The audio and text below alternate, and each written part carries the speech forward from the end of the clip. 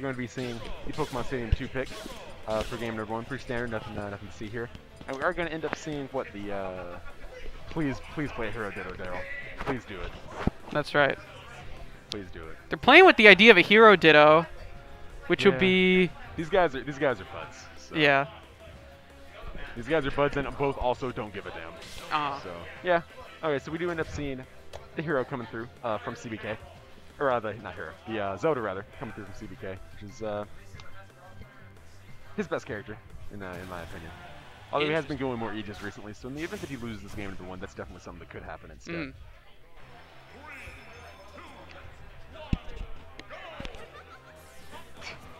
That's taunts. Love to see it.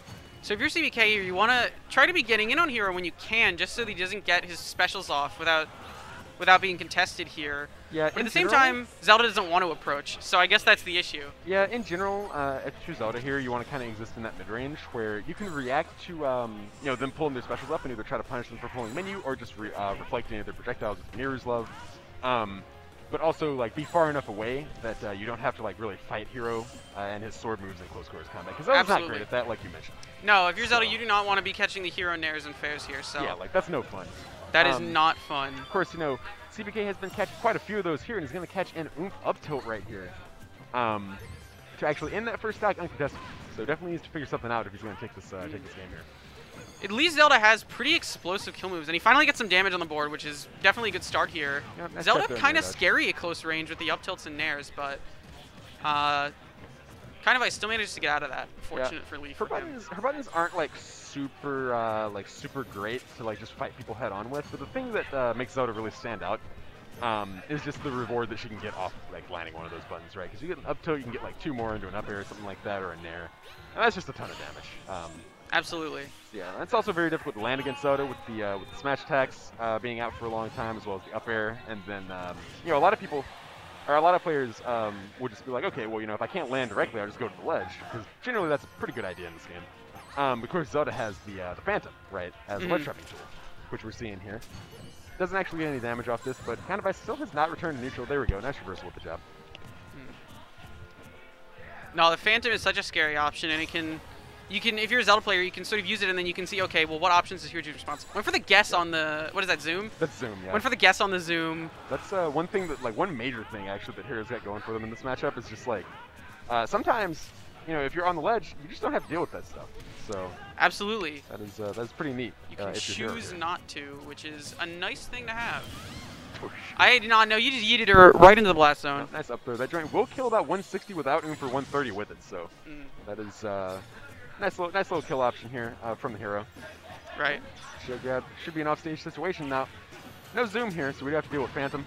And he just gets up there so fast that Zelda doesn't even have time to get the Phantom out there, so that is not good for... CBK is the Zelda, or? CBK is Zelda, yeah. Alright, so... CBK Zelda, KindOfIce is the Hero here. That's right. KindOfIce looking dominant here, of course. Oh, actually, no, that's the nice thing. That's the nice thing about Nehru's Love. Honestly, that's the kind of range that Zelda wants to exist in. This exactly, yeah. That's where Zelda wants to play if she can help it. That was not a read. Yeah. So, we have some buffs here on Hero. Absolutely. And that up tilt. Pay off with that up tilt actually taking. That up tilt is big as hell. It's funny. It feels like Hero's up tilt feels like an up smash, and his up smash feels like an up tilt. But no, yeah, Hero up tilt like straight up feels like a smash tag on most other characters. Yeah, it's the strongest one anyway. So, for sure. And I'd also argue that it's better than Hero's up smash as an anti-air, just because it takes up more space, it's faster, doesn't have the chance to crit, but it's just equally strong no matter what happens. No, it's just it's very safe, and I think also like you said, way safer than it looks. It's not super safe, but safer than it looks for sure. Yeah, we do see the Aegis coming out from CBK here. Yeah. So Aegis probably has an easier time than Zelda, if I would have to guess. Obviously, you don't have an option to deal with the projectiles as easily, but you can just get in on Hero and just really stuff so many swords in Hero's face. Yeah, you don't have the option of the reflector, but you do have the option of just out mobilitying him as Mithra, right? Absolutely. And, this is also a character, right, that once they do get in on Hero, unlike Zelda, can kind of just fight them up close, just because Mithra's frame data is really, really good, and Hero's is kind of okay. So.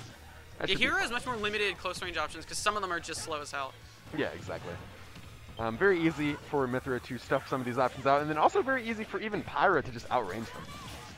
Absolutely. A nice whiff punish there, but it ends up falling out of the Photon Edge. Unfortunate. Nice. We're gonna see. That's an interesting Pyra switch because you know it's not at high percent, and it wasn't an edge guard situation. But at the same time, I guess Pyra can cover some ledge options better with her moves. Certainly the side B, I guess. Yeah, no, Pyra, in general, Pyra is going to be better for ledge trapping because the hardest thing about Pyra is getting in. Absolutely. And is getting in and then having to contest other people's CQC options once you do. But in a ledge situation, you don't have to like space anything because there's space for you. You don't have to like fight anybody. They're on the ledge. What are they going to do? And then her moves also obviously do the most damage. So anytime you're in advantage, going to Pyra is a generally good idea. Just to maximize the kind of damage that you get off that conversion. If you have time for it, of course. Yeah, of course. I mean, it's a 32 frame move. Like, it's not like hard if someone's recovering or something like that. In general. Absolutely. But yeah. The only thing is, like, in this matchup, it is kind of a risk, just because if Hero does pull the zoom as you're switching to Pyra, then you have to, at some point, switch back. Absolutely, most likely, yeah. because you're not trying to... Because then you get out, because then the mobility stats are reversed, or like sort of reversed in the matchup. Yeah, exactly. You're not really trying to, you're not going to be trying to fight Hero as Pyra most of the time, So CBK putting him a much better fight on Aegis here, and I think he actually had a percent lead until Heal came in, which is, you know, some privilege that Hero has there. Actually, almost got the guess right on where the zoom was going to land. Just a little bit off. Going to pay with it, for it with his life there with that up tilt. Yeah. It's still worth taking the guess, though, because there's no reason not to if you're fighting Hero. Yeah, no, like, because, like, if you're wrong in general... Oh, he has the footstool! Oh, that was really nice. He has the footstool stuff. I actually coerced him to learn that. Yeah. Yeah, CBK is a very good friend of mine. Yeah, some people are not training mode people by choice. They have to be taught. Yeah, I was just like, dude, you're gonna learn how to footstool off your fucking thing.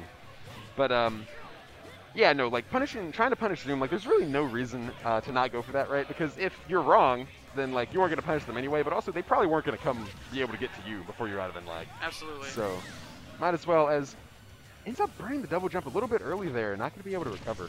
Unfortunate stuff from CBK, but Pyra's definitely the kind of character that can make a comeback. Misses the footstool here, though. Oh, yeah.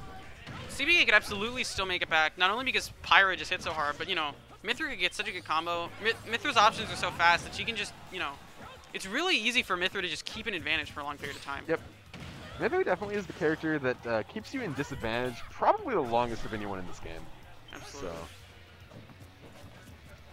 KindOfIce looking ready to close this out, though. Getting all the buffs on individual moves there. Oh, actually does end up... Yeah, neutral B is a funny option from Pyra, but it doesn't work. Backer is going to take this game and take the set.